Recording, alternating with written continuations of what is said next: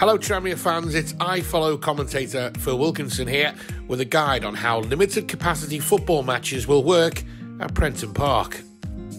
Car parking at Prenton Park will remain the same as it did before, with limited availability pre-bookable from the club shop or online at the club's website.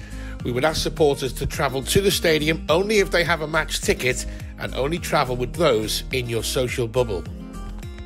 Due to the additional measures that are in place for your safety, we will have limited amount of turnstiles open on the day of home matches, with specific arrival times on your allocated ticket. Please try to ensure you arrive at the stadium as close to this time as possible, and in the event of a queue, please always maintain a safe social distance throughout. The club would also ask adult supporters to bring with them photo ID, such as a passport or driver's licence, as we will be doing checks to ensure that the correct ticket holders are attending the games. It's vitally important that tickets are not transferred and that you attend the game yourself. Supporters are kindly asked to wear a face covering during their visit to Prenton Park. This is to help maintain the safety of both your fellow supporters and staff alike. Supporters using hospitality lounges will be permitted to remove face coverings once sat at their table. Please use the hand sanitising solutions provided by the club at various points throughout the stadium and entrances. Please try to ensure you maintain cleanliness at all available opportunities. Pre-match hospitality will be available in both the Ian Muir and Ray Mathias Lounge for season ticket holders. Seating in the hospitality areas will be socially distanced with table service only.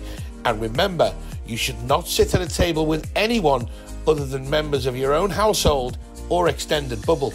Upon entering the stadium, please pay close attention to signage, floor markings, one-way systems and instructions issued by stewards. This will help you get to where you need to be in the safest and most efficient way. Once seated, you will only be permitted to leave your seat to use the toilets or leave the stadium.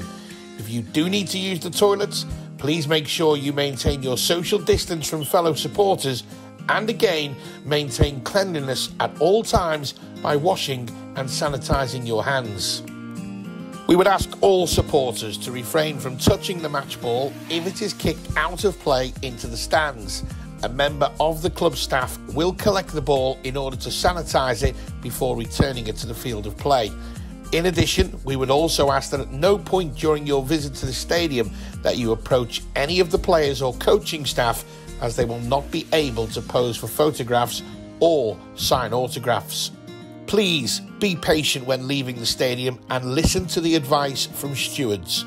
It will take longer than normal to leave due to the procedures in place to allow supporters to exit the stadium safely and efficiently. Supporters found in breach of any aspects of this code of conduct may jeopardise future attendance, and then you might have to listen to me more in future games, and no one wants that. Thank you for your support and full cooperation. Please stay alert, follow these guidelines and help us all enjoy the match safely. Welcome back.